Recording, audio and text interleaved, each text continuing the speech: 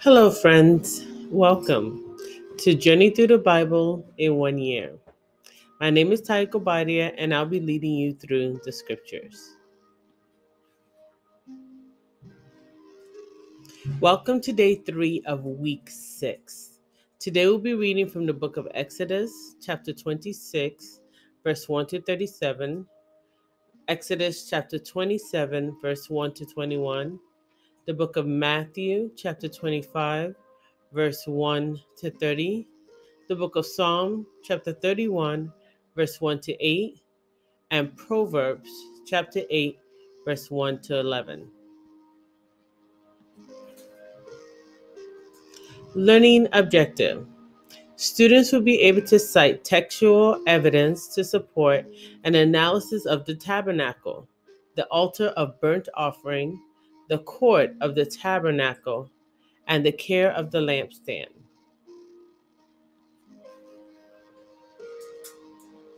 Exodus chapter 26, verse 1 to 37, and it reads, Moreover, you shall make the tabernacle with 10 curtains of fine woven linen and blue, purple, and scarlet thread, with artistic designs of cherubim. You should weave them. The length of each curtain shall be 28 cubits, and the width of each curtain 4 cubits. And every one of the curtains shall have the same measurements. 5 curtains shall be coupled to one another, and the other 5 curtains shall be coupled to one another. And you shall make loops of blue yarn on the edge of the curtain of the selvage of one set. And likewise you shall do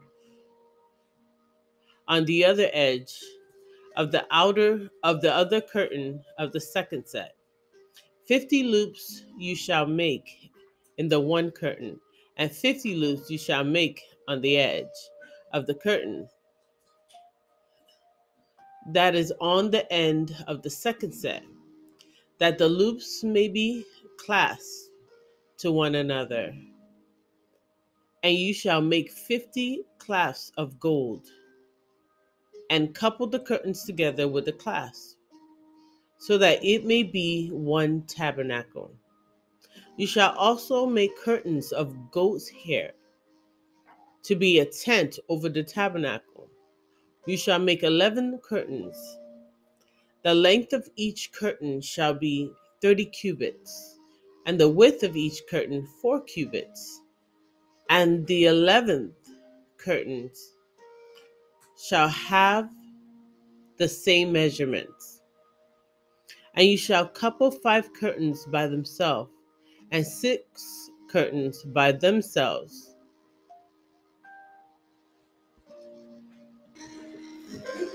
And you shall couple 5 curtains by themselves, and 6 curtains by themselves.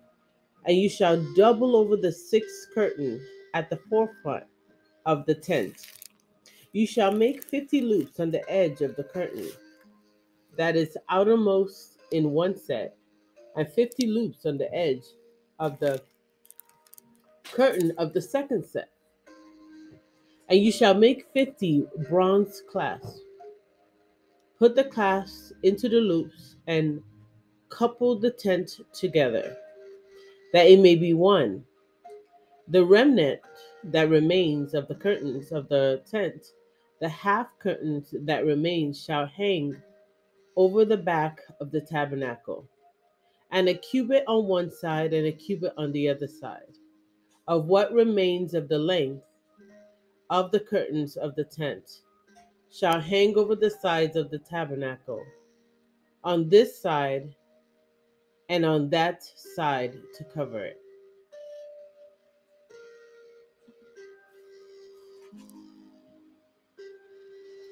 You shall also make a covering of ram skins, dyed red for the tent, and a covering of badger skins above that. And for the tabernacle you shall make the boards of acacia wood, standing upright. 10 cubits shall be the length of a board, and a cubit and a half shall be the width of each board. 2 tenion shall be on each board for binding one to another. Thus you shall make for all the boards of the tabernacle. And you shall make the boards of the tabernacle 20 boards for the south side. You shall make 40 sockets of silver under the 20 boards, and 2 sockets under each of the boards for its 2 tenons. And for the second side of the tabernacle, the north side, there shall be 20 boards.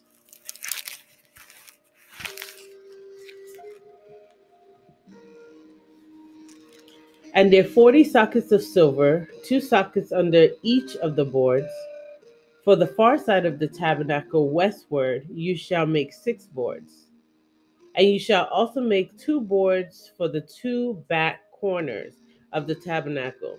They shall be coupled together at the bottom, and they shall be coupled together at the top by 1 ring. Thus it shall be for both of them. They shall be for the 2 corners. So there shall be 8 boards with their sockets of silver, 16 sockets, 2 sockets under each of the boards. And you shall make bars of acacia wood, 5 for the boards on one side of the tabernacle, 5 bars for the boards on the other side of the tabernacle, and 5 bars for the boards of the side of the tabernacle, for the far side westward.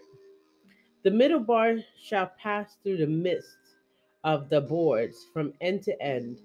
You shall overlay the boards with gold. Make their rings of gold as holders of the bars, and overlay the bars with gold. And you shall raise up the tabernacle according to its pattern, which you are shown, which you were shown on the mountain.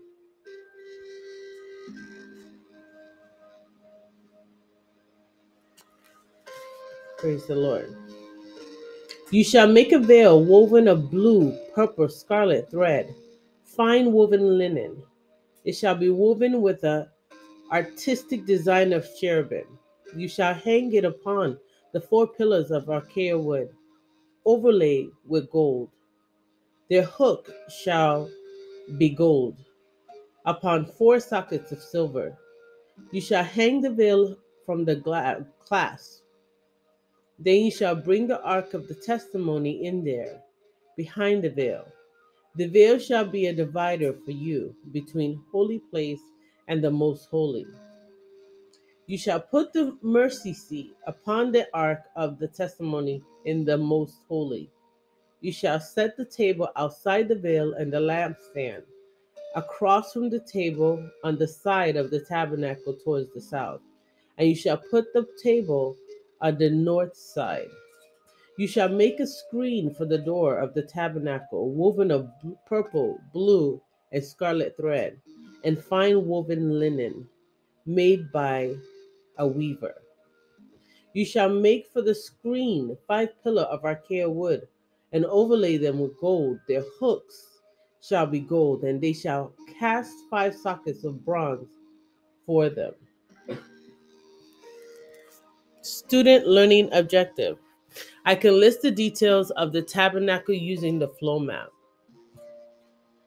So here we are. God gave Moses specific instruction on how to build this tabernacle. And just look at the images and see how beautiful it is.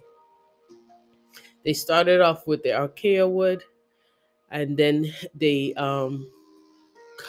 coated it with gold, and you see the different materials that they put layering on top. The scarlet thread, the fine linen. Praise the Lord.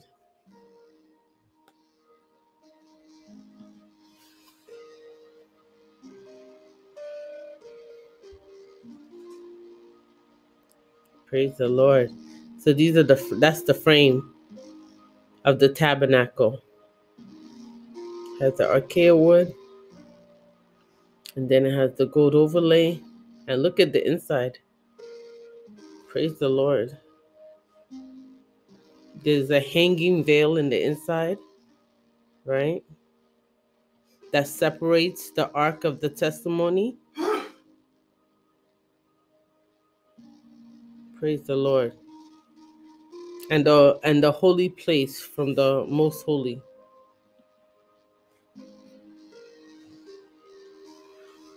Exodus chapter 27, verse 1 to 27. And it reads, "You shall make an altar of acacia wood, 5 cubits long and 5 cubits wide. The altar shall be square, and its height shall be 3 cubits. You shall make its horn on its 4 corners. Its horn shall be of one piece with it. You shall overlay it with bronze. Also you shall make its pans to receive its ashes, and its shovels, and its basin, and its forks, and its fire pans. You shall make all its utensils of bronze. You shall make a grate for it, a network of bronze. And on the network you shall make 4 bronze rings at its 4 corners. You shall put it under the rim of the altar beneath, that the network may be midway up the altar. You shall make poles for the altar, poles of acacia wood, and overlay them with bronze. The poles shall be put in the rings, and the poles shall be on the 2 sides of the altar to bear it. You shall make it hollow with boards, as it was shown you on the mountain, so shall they make it." Praise the Lord. Reading from verse 9. "You shall also make the court of tabernacle. For the south side there shall be hanging for the court made of fine woven linen, 100 cubits long for one side, and its 20 pillars and their 20 sockets shall be bronze. The hooks of the pillars and their bands shall be silver. Likewise, along the length of the north side there shall be hangings 100 cubits long, with its 20 pillars and their 20 sockets of bronze, and the hooks of the pillars and their bands of silver. And along the width of the court on the west side shall be hangings of 50 cubits, with their 10 pillars and their 10 sockets. The width of the court on the east side shall be 50 cubits. The hanging on one side of the gate shall be 15 cubits, and 3 pillars and their 3 sockets. And on the other side shall be hanging of 15 cubits, and on their pillars and their 3 sockets. The width of the court on the east side shall be 50 cubits. The hanging on one side of the gate shall be 15 cubits, with their 3 pillars and their 3 sockets. And on the other side shall be hanging of 15 cubits, and their 3 pillars and their 3 sockets. For the gate of the court there shall be a screen 20 cubits long, woven of blue, purple, and the scarlet thread, and fine woven linen made by a weaver. It shall have 4 pillars and 4 sockets. All the pillars around the court shall have bands of silver. Their hooks shall be of silver, and their sockets of bronze. The length of the court shall be 100 cubits, the width 50 throughout, and the height 5 cubits, made of fine woven linen, and its sockets of bronze. All the utensils of the tabernacle for all its service, all its pegs, and all the pegs of the court shall be of bronze. And you shall command the children of Israel that they bring you pure oil of pressed olives for the light, to cause the lamp to burn continually. In the tabernacle of meeting, outside the veil, which is before the testimony, Aaron and his sons shall tend it from evening until morning before the Lord. It shall be a statute forever to their generation on behalf of the children of Israel. Student learning objective. I can list the details of the altar of tabernacle using the flow map. So we see the altar made out of acacia wood, right? And then they were given instruction on how the horn should look like on the four corners of the altar. And then they were also given instruction for it to have like a layer of bronze all throughout the altar, and how the poles are to be placed and inserted on the altar. And just look at the details. It's extremely beautiful. Praise the Lord.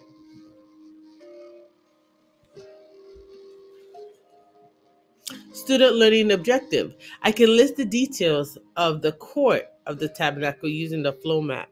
So this is the perimeter surrounding the altar and the tabernacle, right? So you see the court and you see how it's made. You see the 20 pillars. You see their base. You see the details. Um, you see the part that is made out of bronze, and then the silver. It's just very beautiful. You see the four pillars and the base towards the end,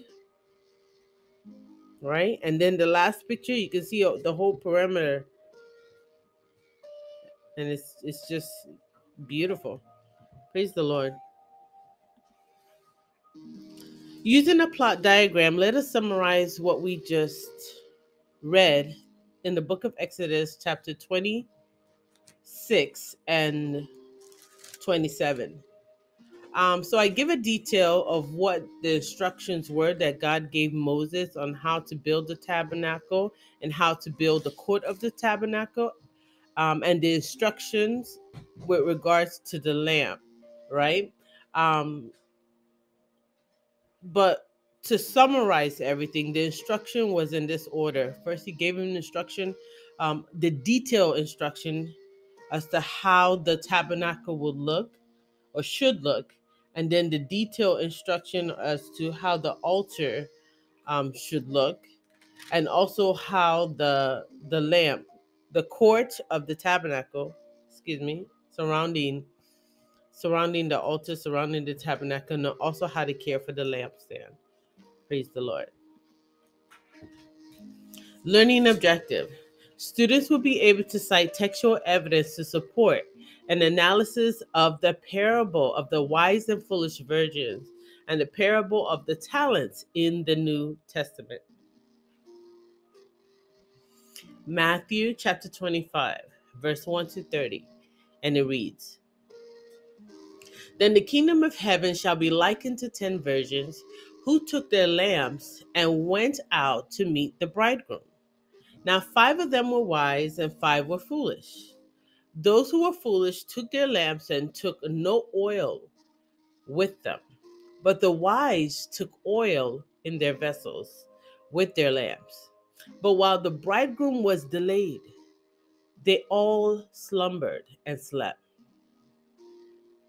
And at midnight a cry was heard, Behold, the bridegroom is coming. Go out to meet him. Then all those virgins arose and trimmed their lamps. And the foolish said to the wise, Give us some of your oil, for our lamp is going out. But the wise answered, saying, No, lest there should not be enough for us and you. But go rather to those who sell, and buy for yourselves. And while they went to buy, the bridegroom came, and those who were ready went in with him to the wedding, and the door was shut. Afterward, the other virgins came, also, saying, Lord, Lord, open to us. But he answered and said, Assuredly, I say to you, I do not know you. Watch therefore, for you know neither the day nor the hour in which the Son of Man is coming. For the kingdom of heaven is like a man traveling to a far country, who called his own servants and delivered his goods to them. And to one he gave 5 talents, to another 2, to another 1, to each according to his own ability. And immediately he went on a journey. Then he who had received the 5 talents went and traded with them and made another 5 talents. And likewise, he who received 2 gained 2 more also. But he who received 1 went and dug in the ground and hid his Lord's money. After a long time, the Lord of those servants came and settled accounts with them. So he had received 5 talents. He had received 5 talents, came and brought 5 other talents, saying, Lord, you delivered to me 5 talents. Look, I have gained 5 more talents besides them. His Lord said to him, Well done, good and faithful servant. You are faithful over a few things. I will make you ruler over many things. Enter into the joy of the Lord. He also, who had received 2 talents, came and said, Lord, you delivered me 2 talents. Look, I have gained 2 more talents besides him. His Lord said to him, Well done, good and faithful servants. You have been faithful over a few things, and I will make you ruler over many things. Enter into the joy of your Lord. Then he who had received the 1 talent came and said, Lord, I knew you to be a hard man, reaping where you have not sown, and gathering where you have not scattered seed. And I was afraid, and I went and hid your talent in the ground. Look, there you have what is yours. But his Lord answered and said to him, You wicked and lazy servant, you knew that I reap where I have not sown, and gather where I have not scattered. You ought to have deposited my own with the bankers, and at my coming I would have received back my own with interest. So that the talent from him and give it to him who has so take the talent from him and give it to him who has 10 talents. For to everyone who has, more will be given, and he will have abundance. But from him who does not have, even what he will have or he has will be taken away. And cast the unprofitable servant into the outer darkness. There will be weeping and gnashing of teeth. Student learning objective. I can list the parable of the wise and foolish version using a flow map. So let us list the details as we know, right? So we hear Jesus is teaching about a parable called the wise and foolish version. Some versions some translation calls it the bridegroom, or the brides, or the bridemaid, I should say. Praise the Lord. So he talks about the kingdom of heaven is like 10 virgin or the bridesmaids who took their lamp out to go and meet the groom. But when the foolish one took their lamps, they did not have an extra olive oil with them, right? But the wise had enough so that when they wait, because they didn't know when the groom will be coming, they still had enough oil in their lamp. So now, when they made the announcement that the bridegroom was coming, the bridegroom was there. um, the the foolish the foolish virgin did not have enough oil, and so let me see here. I'm actually going ahead of myself, so let me take my time. So before they realized that the bridegroom was here, as they waited for the bridegroom, all of them became drowsy and they all fell asleep, right?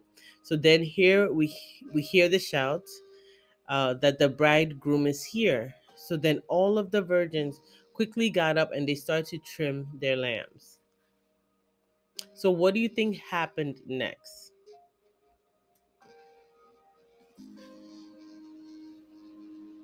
Well, that's exactly what happened. If you guessed this, then you're correct. Those that are wise were ready, and those who were, the Bible says, are foolish were not ready because they did not have enough oil in their lamps. So the ones that were, the Bible considered foolish, asked the wise one if they would give them some of the oil so that they would have oil in their lamp. But the wise one said that, well, that doesn't make sense. And I'm paraphrasing, because if we give you some of our oil, they probably won't be enough oil for the both of us, and suggested that they go to the market and buy some more oil. So what do you think happened when they left to go and buy oil? Yep, the bridegroom came, went inside the wedding, and the door was shut. So by the time the other virgin, the foolish virgin, returned, and they were crying out, "Lord, Lord, let us in." He replied, "I tell you the truth, I do not know you." So this speaks to the kingdom of heaven, right? We don't know the time in which Jesus will be returning. Remember, we talked about it on the previous video, that no one knows when Jesus is coming, the second coming of Jesus. Not even the angels in heaven know. Only our God the Father. So we have to make sure we're ready. We have to stay in the word, stay in the prayer, stay in his presence, right? Use the talents that God has given us. Praise the Lord. So that when he does come, we'll be ready and we won't be like the foolish virgins. Praise God. Learning objective. I can show the parable of the talents using a circle map. Likewise, the kingdom of heaven is like the parable of the talents. So we have um, the circle map, and we're going to use a few illustrations. So we see a man gave, right, money to three workers, or talents to three workers, right? To one he gave how much? Five. The other two. The last one. And then the one that had five, he was very wise and he multiplied him five, right? To the one that had two talents, he multiplied his talent. But the one that had one just buried it in the ground. He was afraid of his master. He felt that, oh well, he usually reaps where he doesn't sow. Let me just bury this in the ground, so when he comes back for a harvest, I could just give him what he gave me. But that wasn't the instruction. He was given the talent so that he can multiply it. He was given the talent so that he can use it. Um, and cause it to grow, and he didn't do that, so he was rebuked. The talent was taken from him and given it to the one that had 10. So God is telling us that he has given each and every one of us gifts and talents, and he wants us to use it for his glory. So it doesn't matter how much you're given, use what you have, rather than complaining, well, I only have one talent, I only have two, or I only have zero point 0.5 talent. It doesn't matter what you have. Use what you have um, for the glory of God, and you see how God would take that and not only increase that, but also bless you in return. Praise the Lord. Using a plot diagram, let us summarize what we just read in the book of Matthew. Praise the Lord. So we see that Jesus is teaching about two parables, right? And the two parables he's teaching about is the parable of the 10 virgin, and some version call it the 10 bridesmaids. This same story. And then also he tells the parable of the talent, where the boss, well, let's start from the beginning with the bride, with the 10 version.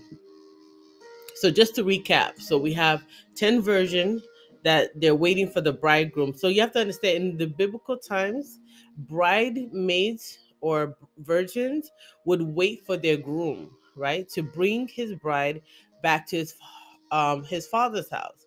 And the exact time when this happened wasn't really known. It could have happened at night, it could have happened early in the morning. um, but they those waiting they weren't given that information, so they're to wait. So for this reason, the bridesmaids would carry oil lamps, right? So God used that, or Jesus used that as an analogy about the kingdom of heaven. So Jesus was sharing the story about the 10 virgin, or the 10 bridesmaid, who was waiting for their bridegroom. We know half of them were wise and half weren't, right? Those who were wise, so the Bible considered wise, but those who were ready, they had enough oil. They anticipated he could come at any time, so they made sure they were prepared. Where the foolish one only packed enough oil um, that did not last. So when they all fell asleep, because eventually they fell asleep waiting, they found out that, oh, the bridegroom is coming, but the foolish virgins weren't prepared. And by the time they went out to buy oil and came back, it was already too late. Um, Similarly, the parable with the talent, the boss gave his workers money, right? And they were supposed to invest this money. One was given five, one was given two, one was given one. And the one that had five multiplied it, right? That was considered a great worker. The one that had two multiplied it, another great worker. Unfortunately, the one with one buried it, right? So he was rebuked, and the money he was given to another.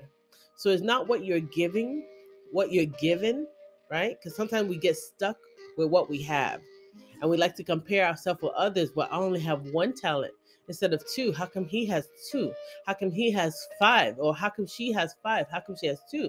God, if God has given you one, he has given you the wisdom as well to grow that one. So it could be something great. So it could be something grand, right? So it could be something that it will give God glory, right? So use what God has given you. Use his gifts, use the talent, and put it to use, and God will bless you. Praise the Lord. And similarly, we have to stay ready, because we don't know when Jesus is coming back. We don't know when the hour or the time, the second coming of Jesus is going to take place. So we have to make sure that we give our life to God and we're walking with him daily, that we are reading our Bible, that we are praying, that we are doing what God has called us to do, right? We're living um, a righteous life, a holy life in Christ Jesus. And when we do that, right, we don't have to be worried, because whenever he comes, we'll be ready. Praise the Lord.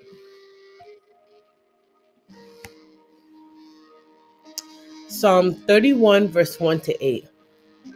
And it reads, "In you, O Lord, I put my trust. Let me never be ashamed. Deliver me in your righteousness. Bow down your ear to me. Deliver me speedily. Be my rock of refuge, a fortress of defense to save me. For you are my rock and my fortress. Therefore, for your name's sake, lead me and guide me. Pull me out of the net which they have secretly laid for me. For you are my strength. Into your hand I commit my spirit. You have redeemed me, O Lord, God of truth. I have hated those who regard useless idols, but I trust in the Lord. I will be glad and rejoice in your mercy, for you have considered my trouble. You have known my soul in adversities, and have not shut up. I have not shut me up into the hand of the enemy. You have set my feet in a wide place. Proverbs chapter 8, verse 1 to 11, and it reads, does not wisdom cry out and understanding lift up her voice? She takes her stand on the top of the high hill, beside the way where the paths meet. She cries out by the gates at the entry of the city, at the entry of the doors. To you, O men, I call, and my voice is the sons of men. O you simple ones, understand prudence, and you fools, be of an understanding heart. Listen, for I will speak of excellent things, and from the opening of my lips will come right things. For my mouth will speak truth. Wickedness is an abomination to my lips.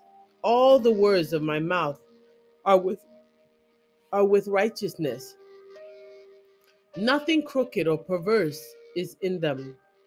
They are all plain to him who understands, and right to those who find knowledge. Receive my instruction and not silver, and knowledge rather than choice gold. Ooh. For wisdom is better than rubies. Praise the Lord. And all the things one may desire cannot be compared with her. My God. Learning objective. I can compare the book of Psalm 31, verse 1 to 8, and Proverbs chapter 8, verse 1 to 11, using a double bubble map. So in the light blue, we have the things that stand out in the book of Psalm chapter 31, verse 1 to 8. And in the medium blue are the things that really stand out in the book of Proverbs chapter 8, verse 1 to 11. And in the purple are the similarities between the two chapters. So we see in the book of Psalm, the author of this chapter is King David, right? And he's crying out to God, right? Because he's actually in the form of a song. Obviously, he's crying out to God. It's a prayer. He's sharing how much he trusts God, how much his trust is in the Lord, because God consistently rescues him. So in this particular chapter, he's talking about how God rescued him, right, from his adversaries, from his enemies, and he's praising God for protecting him. So that's why you have the picture of, it looks like two EMS or EMT on stretchers. So it's almost like, that represents, like God helping him in times of dire need, in times of trouble, in times where he was helpless, in times where he was defenseless. God has consistently been there for him and delivered him and helped him and saw him through. And he's constantly praising the Lord for protecting him, constantly praising the Lord for being there for him. So we see that in this chapter.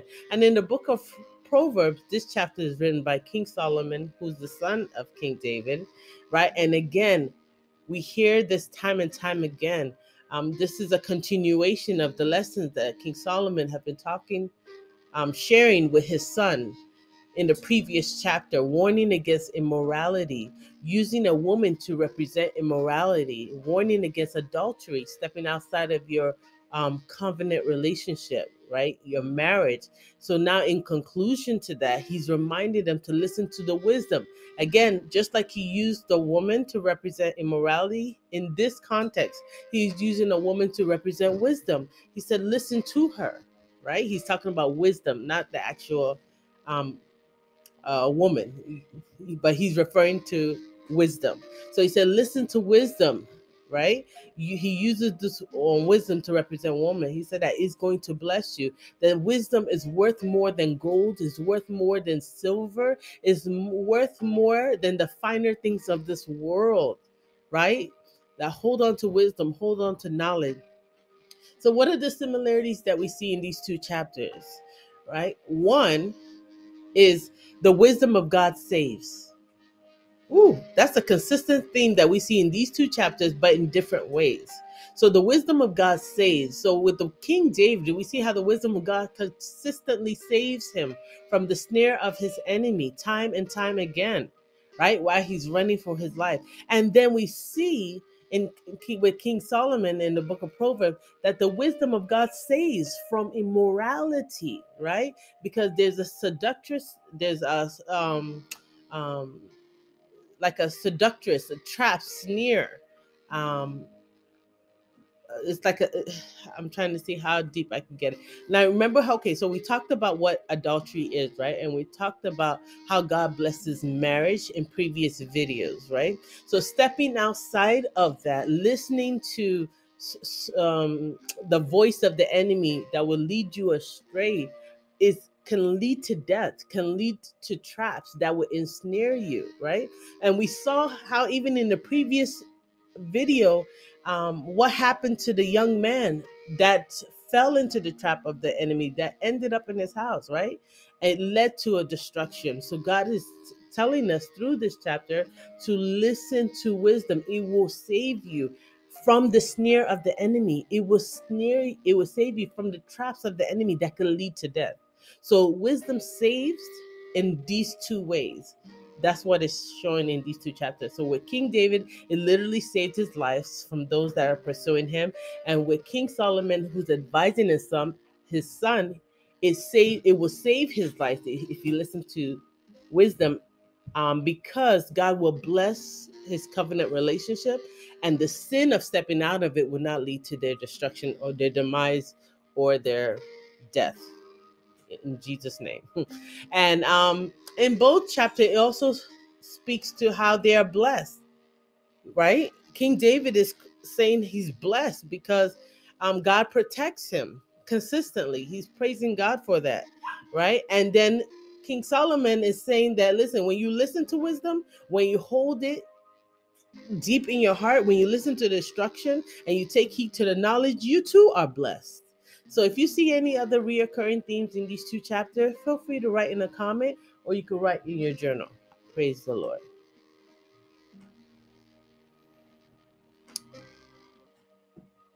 So how do you feel about today's lesson, and why? Is there something that you learned today that surprised you, that made you feel happy, sad, maybe you were excited to learn? Feel free to share. Write in the comment or in the description below. Um, it's not really a surprise because I'm aware of it, but I guess when you go back and you read how detailed the tabernacle was, and how the court was, and how the altar is, it's just amazing that God is in the details. Ooh, that's a word for somebody.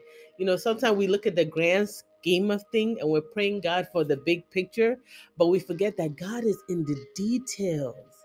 Every aspect of that tabernacle, the altar, from the material to the design to the number of pegs and loops and how it's woven, and the space and the measurement. God gave specific instruction of every single detail, what it's made out of, how it's shaped, the distance. So that tells me that God is in the details of our life, or he desires to be in the details of our life. Don't just pray for the big thing. God, I want to achieve this. God, I want this big thing. Pray about the everyday things. Talk to him about your morning. Talk to him about your afternoon. Talk to him about your heart's desire. There's nothing that's not too small for God, that he cannot do. And there's nothing that's too insignificant that he doesn't want to hear. He wants to hear about every aspect of our life. You know, that's a blessing to hear. That's very encouraging. I pray that encouraged you too. So if there's anything else that really stood out to you in what we read today, feel free to share. And just the warning of, we just have to stay ready. I was encouraged by that. It was unfortunate. I was sad for the foolish virgin who missed out on the banquet, who missed out on the wedding because they weren't ready, right? Because remember, all of them started off ready, but they weren't well prepared to go the distance. So I pray that we won't be among those who started off our race well, but did not finish it strong. We'll all finish our race strong in Jesus' name. We'll all be like the worker that had 5 talents and multiplied it, right? We'll all be like that talent in Jesus' name.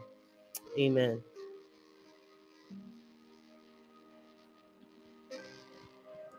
Words have power. So let us take the words of God, personalize it, and speak it over our lives. Praise the Lord. I am loved. John 3:16. I am protected. Isaiah 54:17. I am forgiven. 1 John chapter 1 verse 9. I have eternal life. John chapter 3 verse 36. I do not lack. Philippians chapter 4 verse 19. I am called. Jeremiah chapter 1 verse 5. I am blessed. Psalm chapter 5 verse 12. I am fearfully and wonderfully made. Psalm 139 verse 14. It's going to be a blessed day. In Jesus' name, amen. Some reference and sources I used, freebibleimages.com. I used that for a lot of the pictures.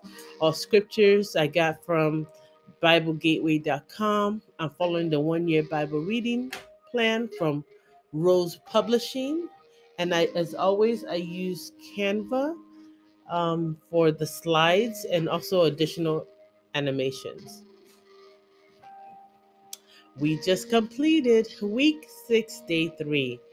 Oh, we thank God for such a beautiful word today. I pray that the Lord spoke to you through his word and continues to speak through his words. I pray that your heart is open and willing to receive what the Lord is saying to you in this season. I pray that the Lord will bless you, will bless your loved one, bless your family in all that you do. And just remember that God loves you and God bless you. See you tomorrow. Bye-bye.